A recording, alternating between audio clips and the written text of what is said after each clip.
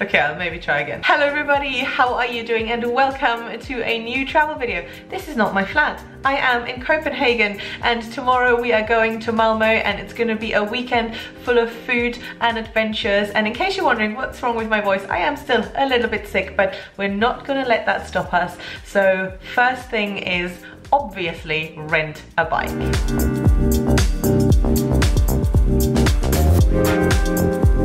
So I wanted to show you more of our ride, but it was raining so much. Look at my hair. But we are at a lovely food market right now. We're gonna eat loads of street food and I will put the name right here because I forgot. Let's eat.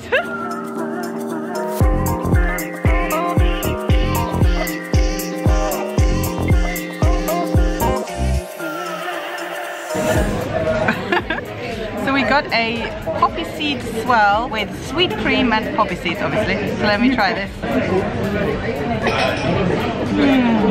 It's probably the perfect pastry for the person who doesn't like too much sugar. It gives you all the feels of a Danish pastry, but it's not overly sweet. And if you like poppy seed, this is the pastry for you.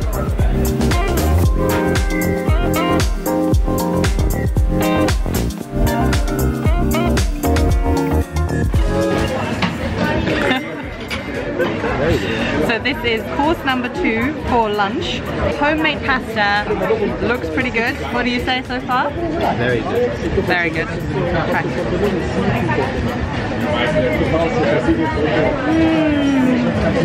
You can feel and taste the difference every time with homemade pasta. The cheese, perfection.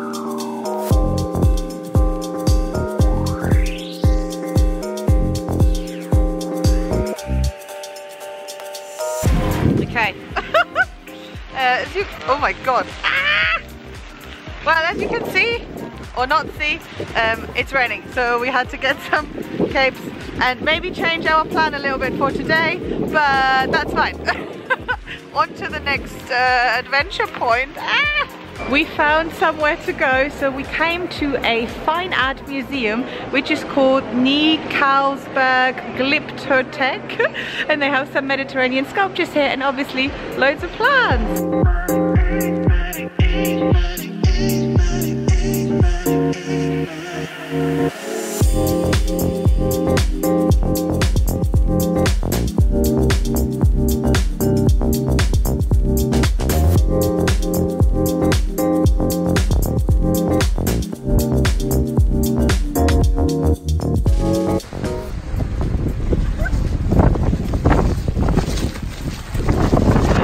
Good morning everybody, welcome to day number 2 here in Copenhagen. Yesterday was quite rainy.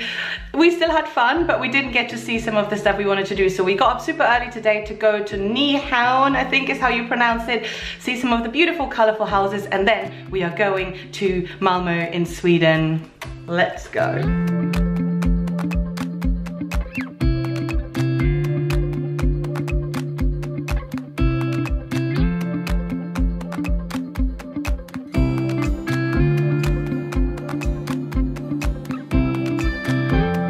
It really is very beautiful, guys. It looks exactly like in all the pictures that you would have seen. I have no words. Obviously starting the day with pastry as well, and we were just thinking about how beautiful it would be to live in one of those houses in Nyhavn, and I actually then googled who lived there, you know, fun facts, and I found out that Hans Christian Andersen used to live in 3 of the houses. I'm sure you guys will know him. When I was a child I read all of his books. We have arrived in Malmö. We have a bike. Here's my beautiful bike, and first stop is the turning torso, and we're going to try and take a few pictures by the beach and obviously eat some food and see the bathhouse. Actually, this is a lot of plans. Let's go.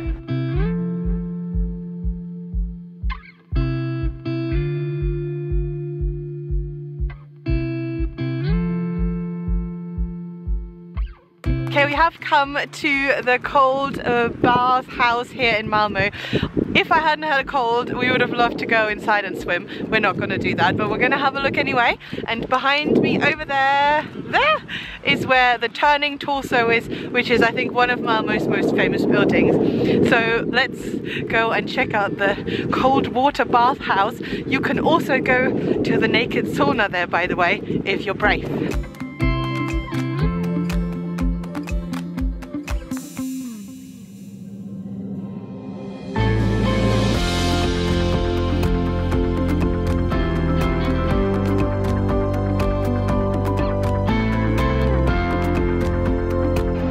Houses are some of the oldest houses here in Malmö. So this is the Old Town where we've come to now. It was about a 10-minute bike ride from the bathhouse. It's really beautiful. It's really cool vibes here as well. There's some music playing in the background. So we're gonna walk around the Old Town a little bit. One thing I noticed about Swedish people actually is that they're super friendly. So every time I start filming, try and take a picture or do a story on Instagram, they wave and they smile at the camera, which is really nice.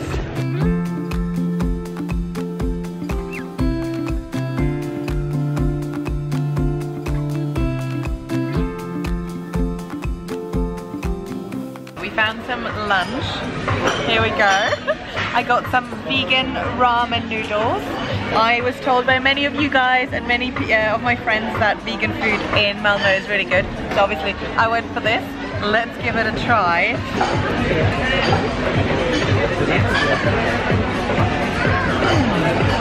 It's super nutty. Loads of coriander. If you don't like coriander, this might be super difficult, but I love coriander. The nuts in it are really nice. You're not missing the like chicken or fish broth that a lot of other ramen would come in. So I'm loving it. So I'm almost finished and I have decided these are the best vegan ramen I have ever eaten. So I wanted to show you what's inside. Noodles, enoki mushrooms, black beans, coriander, chili oil, raw garlic. I can feel that one. This is what makes it so nutty, and obviously loads of bean sprouts.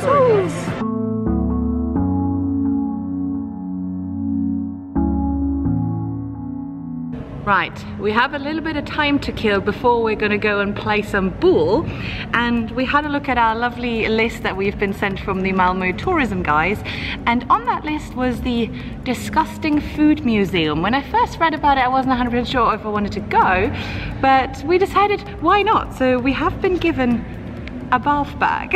I'm not even joking, and I've already had a little bit of a look inside. It smells pretty bad, but you might be wondering, why does this exist? I don't know. There is a sign inside which will explain to us, I think, why it exists. So let's have a look at that first, and then let's have a look at the Disgusting Food Museum. Okay, so I read about it and basically they've created this museum because to make people think about what is disgusting to them.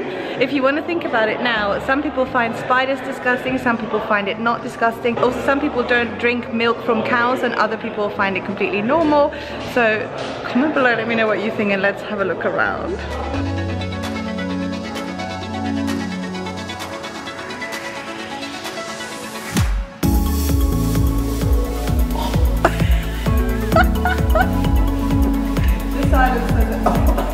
And for the very brave, after the museum, you can try all of, well, most of what you've just seen and more.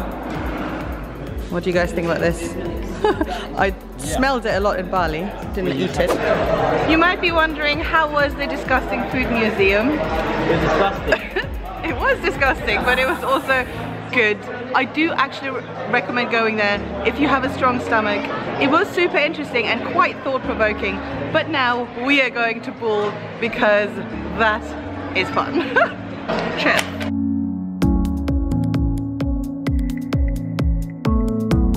Let's do this. I'll show you how Boule is done.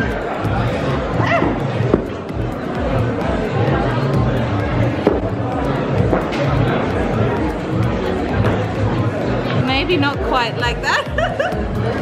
I didn't actually think this was going to be exhausting. I'm quite sweaty. I've enjoyed this a lot. I mean, I'm also wearing a thick jumper, but we are down to the last game and we are even. Oh, you see the winner Right, well done. Ah. This was a lot of fun, don't you think? Yeah, how does it feel losing? I don't care, I'm a happy loser, I did my best. I loved it. Okay, on to get some sushi, right? Yes. Good morning everybody, welcome to our last day here in Copenhagen. We're back in Copenhagen today. You might have been wondering why you have seen pizza and not sushi like I promised. Basically, there is an amazing sushi restaurant in Malmö called Kasai in the Sky. I'm going to put the link down below, which I really wanted to go to, but the truth is we totally underestimated the fact that you have to book restaurants in Malmö because it was so quiet.